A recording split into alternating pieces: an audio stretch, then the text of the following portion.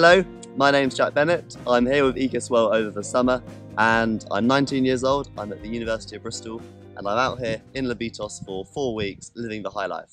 I'm working on the Reforestation project. Let me show you how it goes.